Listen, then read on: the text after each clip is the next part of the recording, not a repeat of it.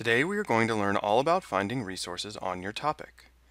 Once you've brainstormed keywords, you're going to have to investigate where to search for materials on your topic.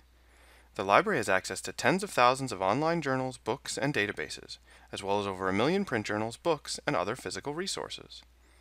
On the open web, there are lots of great free resources like digital archives, government documents, and open access scholarly journals and ebooks.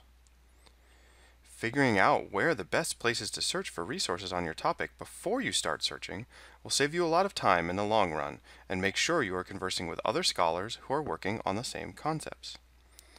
First, it is best to determine what types of sources you are looking for. There are many different types of sources and formats. Start by looking at your assignment.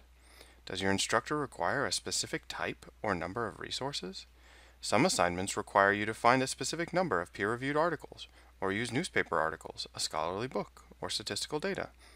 Others have no requirements at all other than to use adequate sources to demonstrate your research.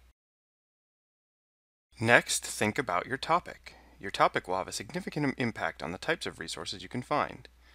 If you are researching food cart pods in Portland, you may struggle to find scholarly works that speak to that exact topic. You will certainly find newspaper articles, but remember, they are not peer-reviewed. In this case, you're going to want to think a little more broadly about your topic. Maybe you can find peer-reviewed articles on food trucks or food carts in Portland. And to really get at the topic, think even more broadly. Using the library catalog search, look for scholarly works on food trucks more generally, and then see if you can apply this to Portland. Maybe you will find data and articles about the growth of food carts nationwide that will be quite useful.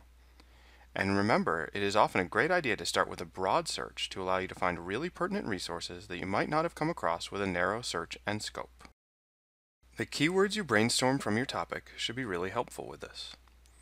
When researching a topic that compares two things or ideas, you may not be able to find an article or book that directly compares The Awakening with Madame Bovary, but you certainly will find plenty of resources on each book, and then you can do the analysis and comparison yourself. So what happens if you are researching an event that occurred within the past year or so? Because peer-reviewed articles take a long time to be researched, written, and published, they are probably not going to be present yet for this topic. So what do? Academic books can take even longer, so they may also be out. Newspaper articles, popular magazines, blog posts, and websites may very well be the only places to find information on the event. Between the library search and open web resources discussed earlier, you will be able to get to these resources. And once you do, look for broader themes surrounding the event, and just as with our food cart search, increase the scope of your search and find peer-reviewed articles that address the themes, not just the event itself. In order to maximize your research, it's best to think broadly about who might be writing about your topic. Most topics are covered and researched by more than one discipline. For example, think about the many different fields the topic impact of gender on salary expectations might touch on: sociology, public policy, psychology, women's studies, business, and law, to name just a few. Each of these disciplines will look at the topic through a different lens, and while you don't need to search for resources in all these fields, it's a great idea to think about these differing perspectives. As you are thinking about which disciplines might be best for answering your particular research question, you'll want to start looking for resources specifically geared towards them. The best place to start are the library subject guides. Librarians create these guides, which point users towards subject-specific resources, databases, and searching concepts. In addition to searching the library catalog for resources, the library also has a good number of multidisciplinary databases. These databases will allow you to search for articles that the library may not have direct access to, but that you can request via interlibrary loan.